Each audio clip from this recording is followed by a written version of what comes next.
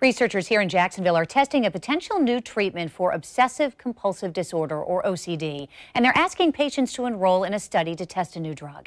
Joining us to discuss the study and to help us really better understand OCD is Mike Vader, who has the condition, and clinical psychologist Dr. Jeffrey Rommel of Jacksonville Clinical Research. Good morning. Thank you for being here. Do appreciate it. Doctor, let me start with you if I could. Could you explain to our viewer, what OCD is?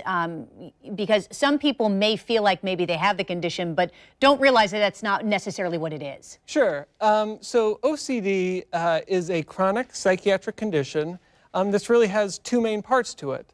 On the one hand, there's the obsessions, and these are recurrent, unwanted, distressing thoughts. They can be about things being unclean, things being, they're like germs, orderliness, things being undone. And these thoughts kind of haunt the person maybe all day for, and they interfere with their relationships, with their job, with their family life. And then on the other side are the compulsions.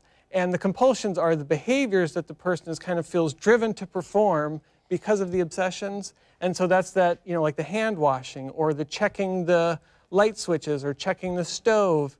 And again, it's the degree of it, I think, where it starts to draw the line of, like everybody double checks their door at night maybe before they go to bed. But when you're starting to spend maybe hours a day and it's preventing you from going to work and it's, impacting your relationships, we start to kind of draw the line to OCD. It might be then the signal then to yourself that it's time to speak to someone and maybe get some help. Let me bring Mike into this conversation then. Thank you, because you're here to share your story about this disorder, or this condition, I should say. How has it affected you?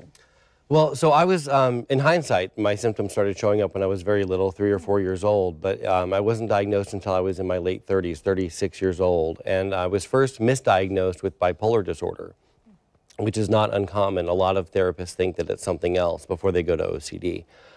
With me, it manifests as intrusive thoughts, as Dr. Rommel said, but a lot of it is skin picking. I'll pick up my nails until they bleed. I'll chew the inside of my lip. I don't do a lot of the lock checking and making sure the stove is off kind of thing. I do counting. I do a lot of, well, for example, one that I'm dealing with at this moment is I've lost a pair of shoes and I don't know where they are. I know I had them on last night. I know I wore them into the house. I can't find them. I have no idea where they are, and I'm thinking about that in the back of my mind. And to deal with it, I'm picking at my cuticles right now, because it's like although it's hurting me physically, it calms my brain. Yeah, so there's this new treatment that's available, and I want to talk to the doctor about the clinical study in just a minute. But first, Mike, have you had trouble finding treatment? I mean, what are your thoughts on this new drug that may help? I think any treatments that work for the individual, and every individual is different, but any treatments that work are a good thing. Even and I don't like to throw the term placebo around, because that's a kind of a term that people throw around as often as they throw around the term OCD, because it's it's not always accurate.